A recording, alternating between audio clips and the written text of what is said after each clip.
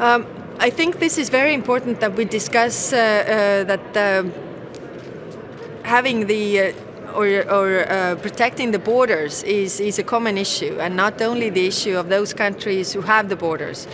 So we should do a common effort also from the European Commission side to fund those borders.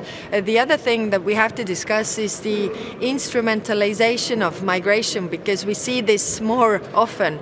Or people outside, or countries who are hostile towards Europe, they know very well that migration is our weakness. So they are using migration as a tool to weaken us, and this has to be clearly said out that we don't accept this.